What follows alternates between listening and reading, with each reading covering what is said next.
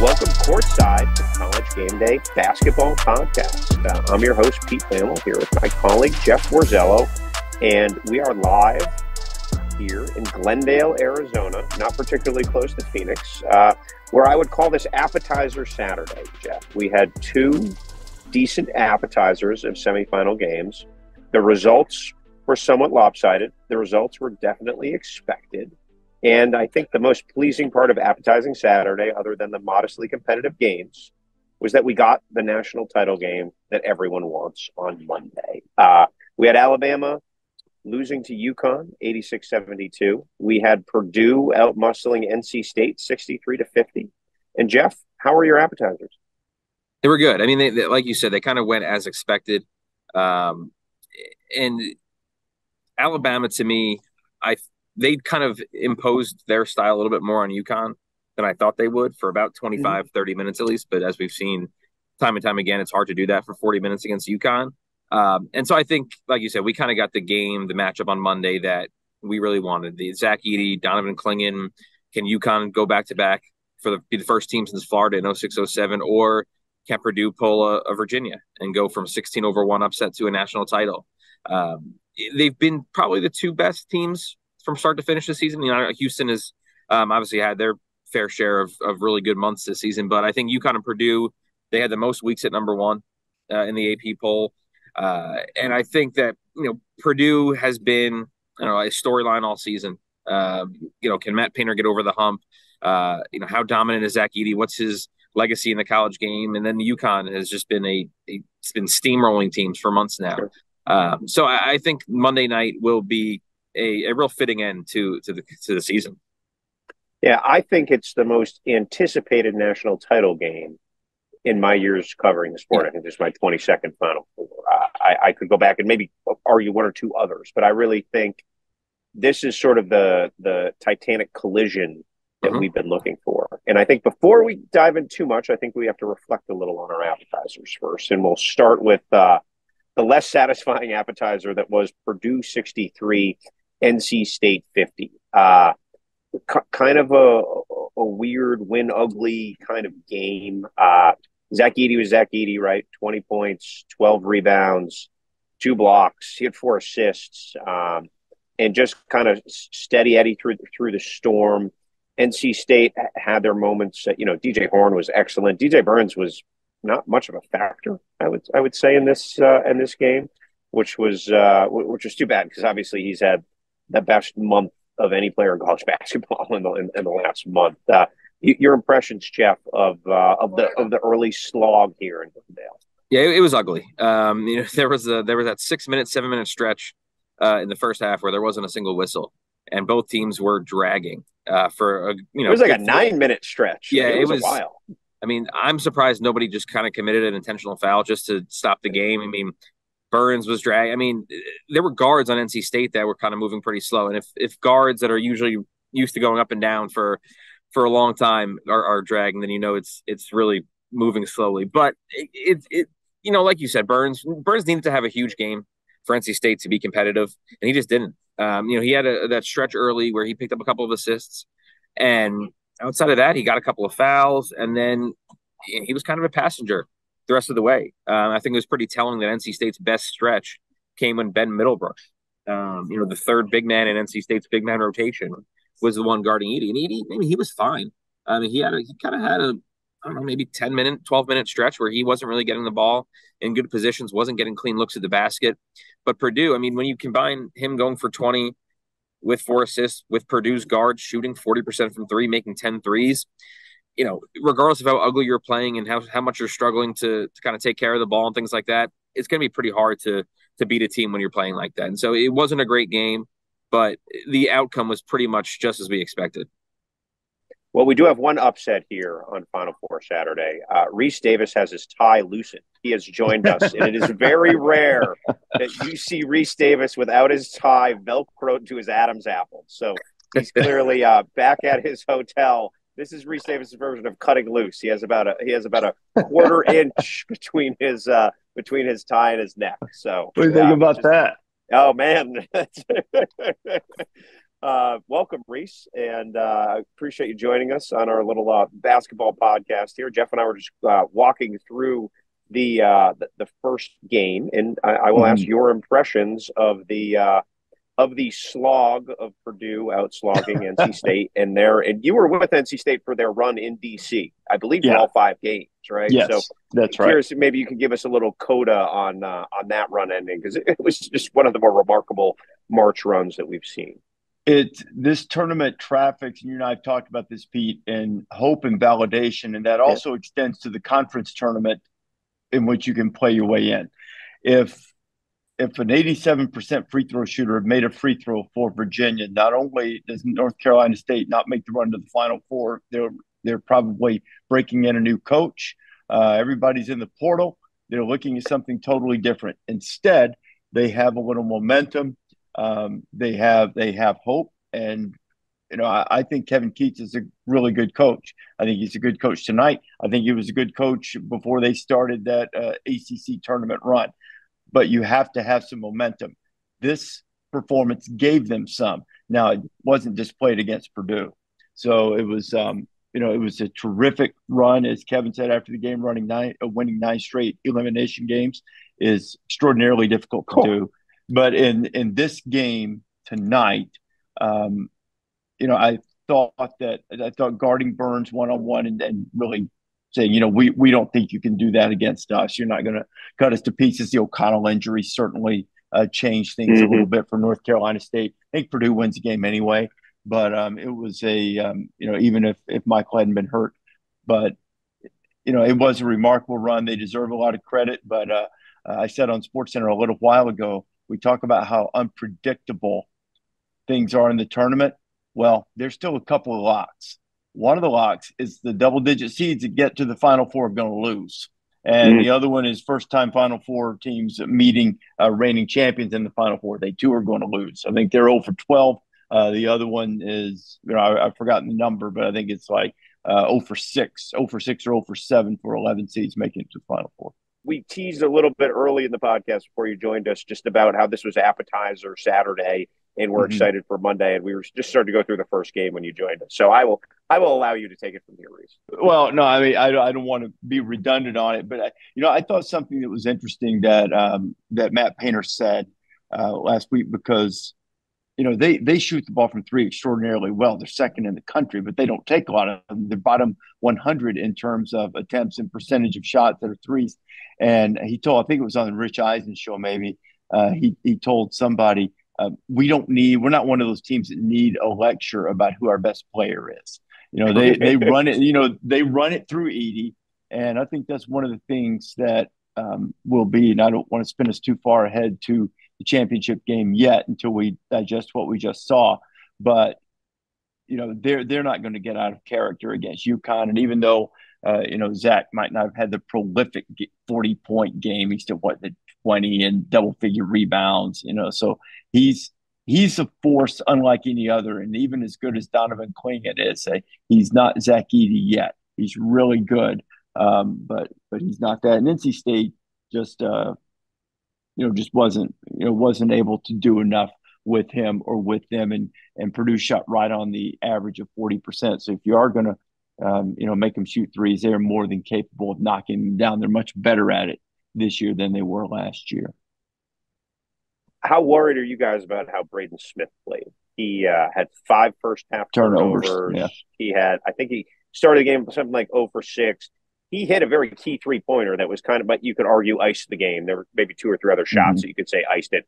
And I couldn't tell if the Purdue cheering section was so happy for him to shake off a shooting slump, or that they were like up 12. I'm making that number up. It was something like that, and we're going to win the game. It was like both catharsis and joy in the same cheer when he finally did hit one late.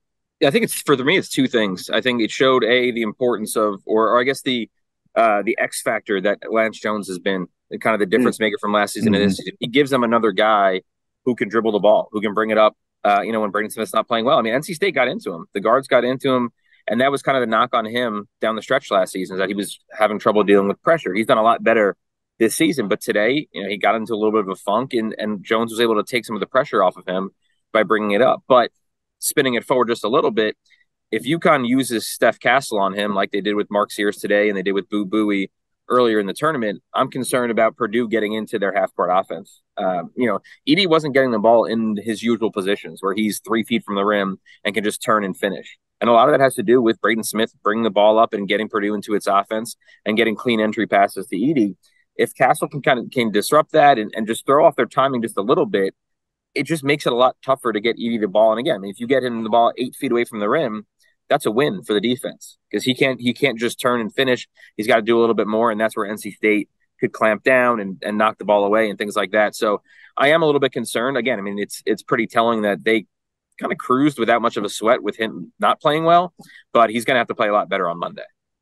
I'm only concerned with the turnovers. I'm not concerned in the least with the shooting. It was fine. He rebounded the ball, which he does really well for a guard his size, and he still had half dozen assists. Turnovers, it can't happen Monday night. If they do, UConn will win by 20. If they give them, open floor turnovers for touchdowns, as Greenberg likes to call them. So I'm not. Everybody occasionally has an off shooting night. And certainly I think a guy his size length is always going to bother him a little bit. He's not the biggest guy in the world. But I'm the turnover problem. Zach had some turnovers too, and it's probably attributable to what you talked about, or maybe getting the ball in some uncomfortable positions. They have to do a better job of that against Connecticut on Monday night, but North Carolina State wasn't able to make them pay for it. It was, Horn was sensational, man. Did he make some tough shots for them to really keep them in the game? I mean, and the funny thing is, it's like the margins of victory in both games were about the same. Alabama, UConn kind of felt close for a long time. And Purdue, North Carolina State didn't feel close to me at all. I mean, did Purdue, was their largest lead 20? Maybe I think they got up by 20. Yeah, they got 20. Point. Yeah, and about little less than 3 left. Yeah, I thought there was a point when I was sitting there in the second half, and I looked up and I was like, wow, NC State scored like 14 points in the second half. And I think there were only maybe 3 minutes left in the game or something like that. So they put a little window dressing on it at the end. Good for them, but they had Purdue clamped down on them really, really well. And I'm happy, I'm really happy for Purdue to get to this point, making second national championship game. Last time it was in the UCLA dynasty era. But, I've given them a lot of grief. It's just hard facts that they lost to a 13, 15, 16, all as a big favorite. And then they get here and they're facing an 11. Which, okay, ACC tournament champion, Cinderella, glass slipper, still an 11. If you lose that game, even though I wouldn't view it the same way with it being a Final Four and with it being a team that actually won the ACC tournament, but it still would have gone on the list, like it or not. So I'm happy that I'd said last week I felt like the baggage had been shed. Now it's been stored away. Now they play a great team. They either win or lose. And there's no, if they play their best game, they'll have a chance to win. I'm actually happy that they've been able to get rid of some of that and reach this point. I couldn't agree more. I mean, just obviously the arc of Purdue sort of trying to re-boomerang the Virginia, I guess we can call it right now, from losing to the 16 to Jeff. You guys know Jeff Brown, I guess, the GameDay college basketball producer. Geoff, Virginia Jeff. I call him Cavman because he loves the Virginia Cavaliers. He loves shot clock violations. He loves everything about them, and he does not want Purdue to do this. He's like, that's ours. We did that. We lose to UMBC. I mean, it's not anything against Purdue. He just doesn't want Virginia to have to share that distinction. Like if you're like, I worked years ago on the old NBA Tonight show with Fred Carter. Fred Mad Dog Carter was on that Philadelphia 76ers team, I think in 1972, I believe it was, that went 9-73.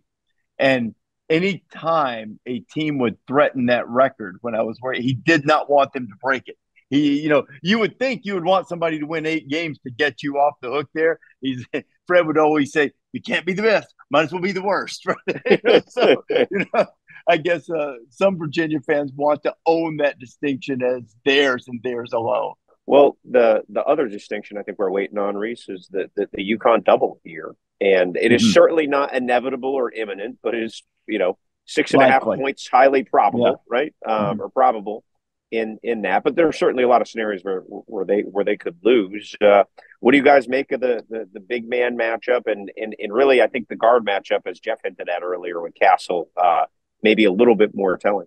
Yeah, I mean, for me, it's obviously Edey is further along in his development than Clingan is, and we've seen it a couple times this season. Clingan can get in foul trouble, which Edey has done a tremendous job of avoiding pretty much throughout his career.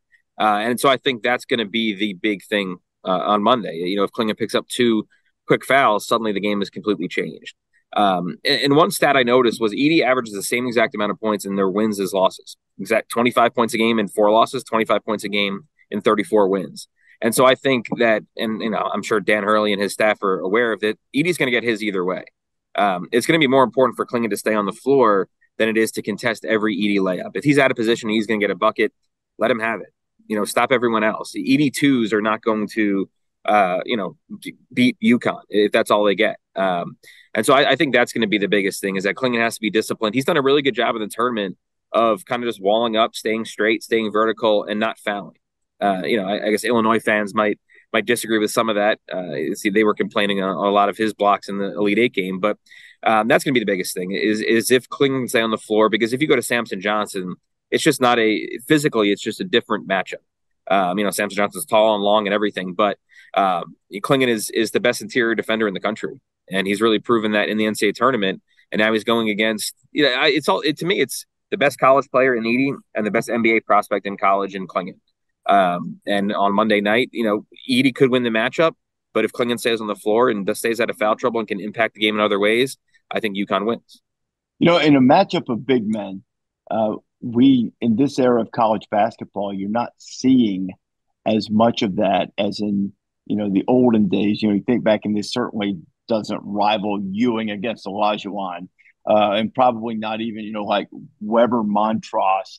But maybe it's not too far from the from Florida's big men, Joakim Noah and Al Horford against Greg Oden. Yep. Maybe it's something. Maybe it's something like that in terms of battle of bigs, which you don't see as much, especially two that could be good. But I do think it's going to be decided by the outside, and Purdue has an answer that Alabama didn't have. And speaking of fouls, Grant Nelson got fouled when he put Clingan on poster 2 tonight. But those bigs and Edey, Edey also, Tennessee fans would tell you he gets away with quite a bit. It was really funny. I don't know if you guys saw on GameDay today. I made some crack about the 3-second lane, and they sort of got snarky and chastised me. Bruce Pearl joined us later and made the same comment. And I said, I'm proud of you guys for being nice to a guest when he comes on here.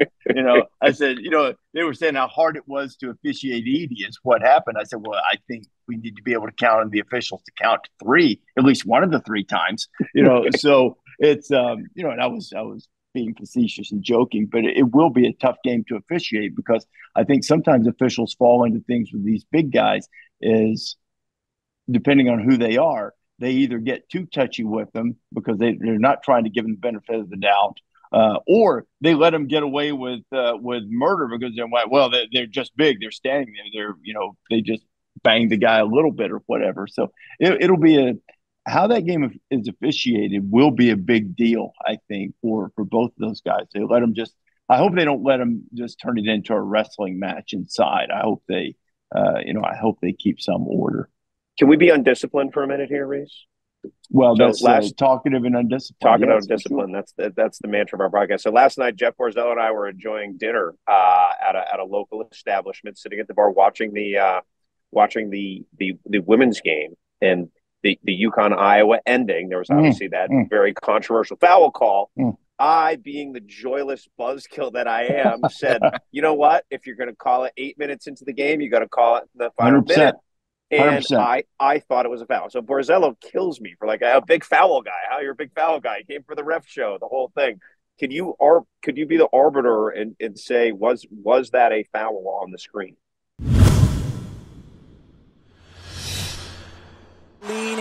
the foul is called. Early leaning, and the foul is called. I did not think so. I didn't think it was. I didn't think it was enough. But I do agree with you in principle. I hate when people say you can't call that there. Yes, you can. If it's a foul, call it, because somebody's gaining an advantage or disadvantage just as they would at the 8-minute mark or in the final possession. I didn't think that rose to the level of a foul. She moved a little bit, yeah, a little bit, but I think at some point. Did you see the slow-mos that came today, the Zaprooters? Yeah. SVP came out and said he changed his mind. I changed my mind a little bit. on it. I mean, but in real time, I didn't think that it was a foul. And that's when the refs called it. So SVP changed his mind from no foul to yes foul? He said he came around when he saw some of the slow-mo footage. I'm going to send you one of the slow-mos on text right now, Rece. I'm going to pull it up. This is really good podcast stuff right here. I'm pulling it up on my phone and looking at it as we do this. It would have been great if somebody asked Dan Hurley his opinion on that, because we know if the one thing Dan Hurley has opinions on, it's officiating. Those opinions are relentless. It was funny watching the Alabama people watch Dan Hurley because they had clearly never seen him coach. How about him calling for a flop? I've forgotten who it was, when somebody took their arm and did a single arm drag takedown. But yeah, it was hilarious. Yeah, I'm watching this in slow motion. I can see how this would change your mind. Now, there's no question in slow motion. If you watch it now back to back full and see how much it is. But I think, the first angle that you saw most of the time is that the left arm doesn't extend on it, which would have made it an easy foul call. Well, sure. But yeah, that left foot is down late. So I'm gonna give you that. I would like to see it in fast motion. I did not think it was a foul at the time when I caught it. And this coming from a guy who I don't want to see a free throw contest. I don't want to see the ref show and the foul show, but I do want freedom of movement, and I want offense. I want people to get up and down the floor and score. I don't want to see wrestling matches. I don't want to see people hold the ball. I don't want to see cutters chuck, which, that was a defender chuck there. So I'd like to see it again, but that one will make you think a little bit differently about it for sure. So I'm also pro IRS and pro meter maid too, according to Borzello last night. I enjoyed a good trip to the dentist. Yeah, that's me. Don't we all? You guys want to talk about the second game a little bit too? Let's talk about. Yeah, it was a fun game. For a blowout, it was a fun game, if that makes sense. Yeah, it wasn't really a blowout until the last 3 minutes or whatever it was. It got stretched out at the end when Alabama kept answering and then finally didn't have any more answers, because UConn always has some more answers. How about that set play out of the timeout? Yeah. Time and time again, jazz. Yeah, both those coaches are super ultra elite. That was some high level back and forth and answering, players making guys make adjustments, and daring Stephon Castle to shoot didn't work out quite as well as daring Aaliyah and Seth Trimble to shoot. But it was something that they had done previously. But UConn did such a good job. It wasn't. Alabama shot a fine percentage. Alabama, I think, if I remember the box score correctly, attempted 23 threes. Yep. They needed to attempt about 43 threes, and UConn didn't let them. Now, to Alabama's credit, they didn't just jack up a bunch of bad shots and get themselves blown out in the first half, but they needed to be able to create more threes. And UConn, even though Alabama was making them in the first half at a pretty high clip, I thought the most impressive thing was that they didn't let them attempt a whole bunch of them. I'm not sure that their bigs that they brought off the bench, I'd have to look at the box score again, but Stevenson and Walters, I'm not sure they even got one up. And both of those guys, especially Stevenson in the Clemson game, have been huge. it's just another example of how well coached, how diverse, how deep, how many answers, how many different guys, how many different ways to beat you that they have. It's really funny. I watch them and I think they're the best team I have for quite some time. I think they're going to win Monday night, and it will be historic. I can't quite put my finger on why I don't look at them and say, well, I think they're better than the great Duke teams, or I don't think they're I don't know that I even think that they're better than some of the Hooners. The Hooners 99 and 2014. I'm not sure I think they're better than them. Yet, man, oh man, I mean, I don't know why I wouldn't think that. What do you guys think when you watch them from an historical context of if they are to be champions again? They're deep. They've got every answer in the book. They've got a giant in the middle. They've got shooters. They've got grit. They've got they've got guys who can drive and go get you a bucket. And I look at the accomplishment potentially as being one of the greatest in the modern era of college basketball. I'm not sure that I think if I lined them up, against some of the other great championship teams of the last 25 years, I'm not sure I put them right at the top. I mean, certainly close to it. What do you think? From a talent perspective, I think you're probably right. I mean, they're not filled with 5 lottery picks and a bunch of future first rounders, things. I mean, they had Clingan and Castle are first rounders, and that's probably it. But to me, it's really hard to argue against what they've done this season. I mean, they've lost once fully healthy. And that was I'm not arguing against that. Not at all. I'm not arguing their accomplishment for a second. Yeah, but I think because when people will look back at the best teams ever, you're going to line up their starting 5. I mean, the Florida teams, all that starting 5 is very recognizable. They did it twice. Obviously not all of them were future NBA players, but a lot of them, 3 of them had pretty substantial NBA careers. I think Big Al's still doing it. Don't put him in the past He is still tense. playing. That's fair enough. He's going to get a ring in Boston this year. Yeah, I think there are some real similarities there, and that's where I was going to go with those Florida teams. That great teams, but you don't look at them and don't know if you see Ben Gordon and Emeka Okafor, just to use UConn. You don't see Jay Williams, Mike Dunleavy, and Shane Battigan. Although I know they didn't go back to back, but a championship team. I mean, that's what I'm talking about. And it's sort of what you're saying about maybe that level of star power. But I do think the Florida comparison to maybe they'll match that achievement are pretty comparable, I think. I think to me, like the dominance of their run is similar to 2018 Villanova, where nobody's really laying a finger on them at all. They're rarely sweating, and it's you always just sort of assume they're going to win. Even when Alabama had the 5-point lead in the first half, you just kind of assume, okay, eventually you kind of figure it out. And that team, although Jalen Brunson's incredible and Bridges is good, but it was guys DiVincenzo and Eric Pascal and Omari Spellman and Phil Booth. It wasn't an overwhelmingly talented team, but they were incredibly well coached. They were efficient on off. I mean, they just laid teams under a barrage of 3-pointers. UConn doesn't do it that way, but as we saw last week, they can go on a 30-0 run, and teams just don't have an answer for it. I kind of consider those two teams to be pretty similar.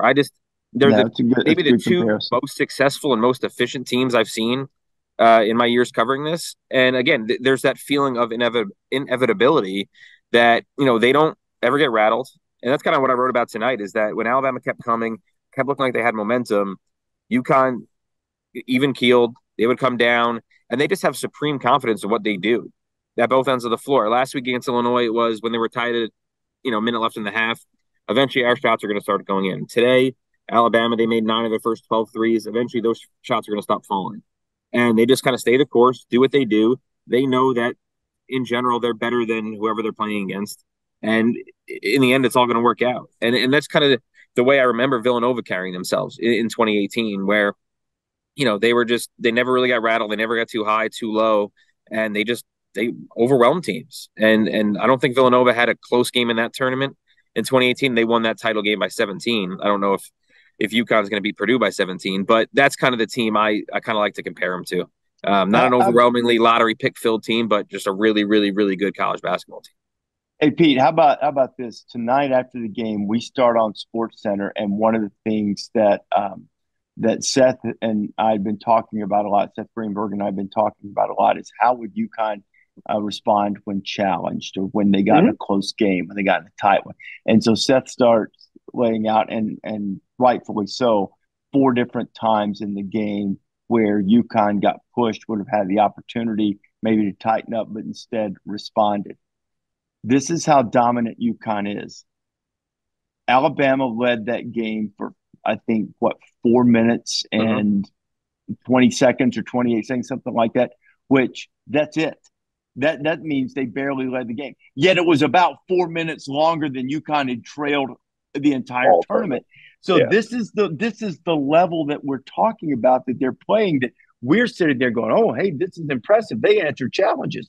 I mean, the bar for what is now what constitutes a challenge for them is unlike any we've seen in recent years, I think. I agree with that. To go back to the where do they stand point, there used to be sort of a rule: if you were going to win the title, you needed 3 NBA players / 3 first-round picks. And I think that shifted about 10 years ago. There was a run of like 15 years where only 03 Syracuse didn't have 3 first-round picks as a national championship. I knew you jammed Syracuse into this conversation somehow. Hey, we got Phil Booth in this conversation, right? And Danny Hurley did do the Carmelo Anthony. He said he retired doing that after threes with Carmelo, which I thought was an amusing little bit of impromptu humor by someone who does that quite well on the podium. But I really think now, like the way that college basketball has changed and the way talent distribution has changed, you need 2 great players and then elite complementary players, and obviously a good system and scheme to fill around it. But there was no point sitting there courtside where I was like, we need to get a plan together in case UConn loses, because that would have been like the biggest story of the tournament. Like there was no point where I was, I was doing a look ahead story. There was no point where I like started hit delete, or I started to be like, okay, like how will we game plan this out? It was just kind of like Donovan Clingan had a good quote after the game. He said, "We don't crumble, and they don't flinch." It was really like the way I looked at it, with all the intensity of that game, with all the carpet about the officiating, with all the momentum swings, and all the 70% 3-point shooting by Alabama in the first half. Yeah, UConn was nonplussed. Would be the best way to put it. We tried to make sure we threw flowers to NC State on Sports Center, and also I think Alabama too, because sort of along the same lines. Now they limited the number of shot attempts that Mark Sears got, but we talk about a great job Castle did on him. Well, he shot better than 50% against Castle. He shot, I think, better than 50% against every defender they ran at him. They ran at least 4, and 2 times he was in transition. Guy scored 24 points. He's 6 feet tall, maybe. I mean, he was a warrior, absolute straight warrior tonight, trying to keep them in that game. And, UConn has more of those warriors. Not that, I'm not casting aspersions to the way Alabama played. They played very hard. But, that level that UConn brings at you, it brings out the best in competitors. And even sometimes the best. Mark Sears played great, and it wasn't good enough. That's probably the greatest compliment you can give, to a team, is that, the other guy plays great and you still beat him. And I know everybody on their team didn't shoot that well, or didn't get the shots or the looks, but even when their star got what he did, because I sort of thought going into that game, I thought, you know what, because he's not the biggest guy in the world, they'll put Castle on him. They might even run different guys at him, which they did, Diarra, whoever. And I said, they'll probably, he might have a tough shooting night tonight. So if they stay in it, it'll be because, Reitzel, Griffin, one of the young bigs keeps him in it, hits a bunch of threes. But, none of the other happened. And Sears had worked for every single step he got, every dribble was something he was working for. And, he delivered. But you've got to deliver a whole lot to beat those Cats. They're really, really something. Let's deliver some predictions, gentlemen. Let's predict both title games and give a little synopsis. We could probably break down the men's more than the women's. Other than the officiating, I'm not qualified to go too deep on the women's. But let's start with Monday night. Who and why, Jeff Borzello? I'll go with UConn. I think they're going to go back to back. Like I said, I think Edey's going to get his, and I think UConn will probably be okay with that. And I just don't know if they have the firepower, like we've discussed for the past 5-10 minutes. Is that no team has been able to go kind of blow for blow with UConn for more than 4 to 5 minutes or a half. And so I go UConn 77, Purdue 71, and I'll go Alex Caravan as the X factor. He always seems to find himself open for kind of a transition back-breaking three, and it feels like he's got a couple of those in his back pocket for Monday night. I'll go UConn 78, Purdue 65. And I'll say that Tristan Newton has a big game, controls things defensively. Castle and Caravan get theirs, and they offset Edey, who will be the guy who delivers most of the points. But UConn wins this comfortably, I think, and then brings Dan Hurley into Wooden territory with multiple championships within his first 20 tournament games. He joins Stevens as guys with multiple championship game appearances. It'll be Wooden if he wins with multiple titles within his first 20 tournament games. It's pretty heady company who has, in the last 60 years, won back-to-back NCAA tournament titles. It is Wooden, Krzyzewski, Donovan, and then 40 minutes from Hurley joining them. And I'm not going to be the outlier. I'm not going to embrace debate to pick Purdue here. I'm going to take UConn. I will take them by a bigger margin than both of you. I am going to say 70-50. I just don't think Purdue's guards 50 are in the same. Oh no! Purdue's guards are better than that, and they're much better than they were last year's freshmen. 50. 50 is pretty low, man. What if I said 80-60? Would that make you feel better? Yeah, much better. I was just thinking of a 20. I'm more on board with that. Yeah. All right. Fair enough. Even if you said like 77-57 or 78-58. I was just thinking of a 20-point spread. You thought about Virginia. We were talking about Virginia before. That's why 50 stuck. Okay, so since you wanted me to host it, what do you think about the women's championship, Pete? You go first. Does South Carolina remain undefeated, or is it Iowa and Caitlin Clark? I just think I'm going to ride the Caitlin band. Like, why not? Right? Like, she's. I'm going to roll. I'm going to roll with Caitlin, and I'm going to say they win by 3. I don't want to put out a point because I'll get criticized if I actually put out a number. But no, I think I think Iowa wins something like 72-69. I will embrace debate. I'll go with South Carolina. To me, they're a little bit similar to UConn in the sense of, when we talk about the star power in the women's game, we don't often mention a South Carolina player in that conversation for this season, at least. I mean, they have a ton of tremendous players, but they overwhelm teams. I think they're beating teams by almost 30 points a game this season. They've been the best team, obviously, as an undefeated team from start to finish this season. So I can see the corollary between them and UConn, and I think that they find a way to slow down Caitlin Clark and give Dawn Staley a championship. Another one. My men's tournament bracket was tragic, although my champion is still in the mix. And as it turns out, my women's. Can we just pause for a second here? The two things that Rece had the most conviction on in our pre-pod were Alabama's out of gas and I was on the NC State. Don't take NC State too. So anyway, I'm gonna own that, but we have not busted his chops about that yet. So I just wanted to make sure. Don't worry, I've heard plenty from the locker room about that. From the Alabama locker room about that.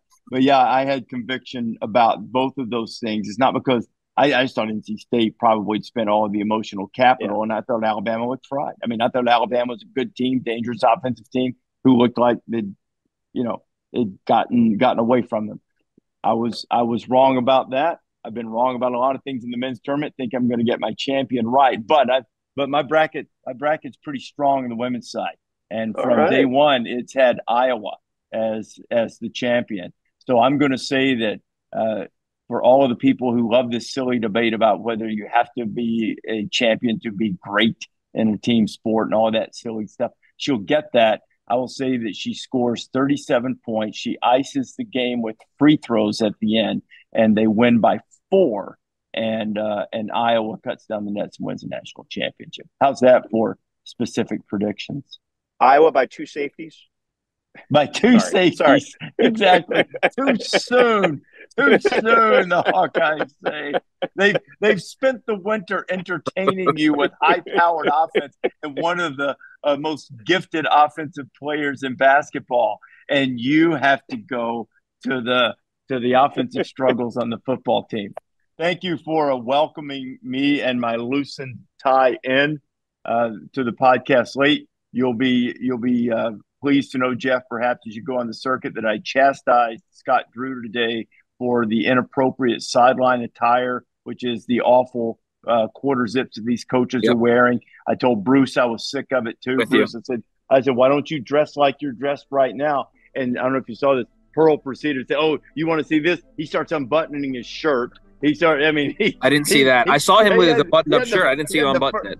No, he had the fur flying a little bit there, but he said 2 buttons as far as he would go. But I'm trying to do the Lord's work and get these guys dressed back appropriately. So anyway, all right, guys, that was a lot of fun. Thank you for listening to the College Game Day podcast immediately after the national semifinals in Glendale. We encourage you to subscribe or download wherever you prefer to get your podcast.